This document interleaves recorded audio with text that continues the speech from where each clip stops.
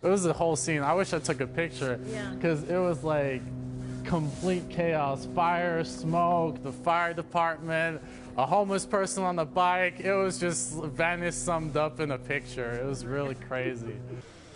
Frantic neighbors reacting to a rash of fires set in their Venice community. KCAL 9's Lori Perez live in Venice tonight with this. Lori, it just sounds absolutely crazy the way that man described it.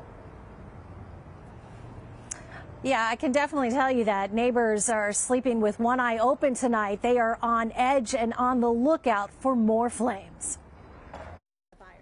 Pretty scary because I got home and it was underway, and there was a woman at the beginning of the street and said the street's on fire, and I go, oh my God. Patricia Snyder is still stunned. This trash can over here. She gave us a tour of what's left after a fiery Saturday afternoon on her Venice street, where torched trash bins and burned out dumpsters. This one was in flames when I came by. Now line Paloma Court. Charred evidence of not one, not two, but multiple fires. Yeah, they're like raging out the dumpster. From here all the way down the street, all these trash cans are on fire.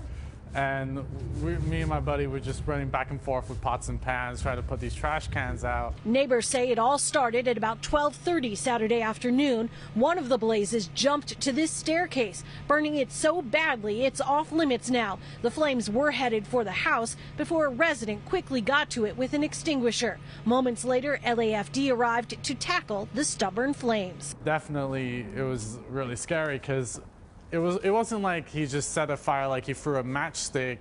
It was definitely some kind of fuel, like some kind of kerosene or something, because the fire wouldn't stop, you know, even after being extinguished. The worry now is if this can happen in the daytime, what might happen overnight when neighbors aren't around to jump into action? If we left it an extra like 5 minutes or whatever, God forbid what would have happened to this neighborhood. It was really crazy. A little too close to come for comfort, definitely. So yeah, so I think this is going to make us move, and I've lived here since 1997. So, but I can't take this chance with a kid and pets and everything. I'm worried it's going to be my house. Yeah, because all of these, my houses like this, it's all wood. Now, the big question is, how did these fires start, and are they connected to the wave of fires that have been connected to the homeless over the past year? We reached out to LAPD and LAFD to ask that question, but did not hear back on that question. Neighbors seem to think there's little doubt. In Venice, I'm Lori Perez. Back to you.